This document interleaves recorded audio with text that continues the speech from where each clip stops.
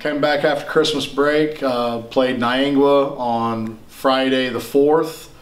Was able to go to Niangua and get a win. We won by 23. It was a good way to start the season off, or the second half of the season, with a win.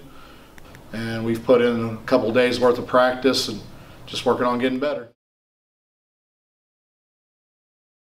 Girls basketball update. This will be for January, I guess, since we probably were caught up before Christmas. So since January we are 1-3. We've played 4 games, and 3 of the 4 have been conference games, and we're 0-3 in all of our conference games. We've had some fairly close ones.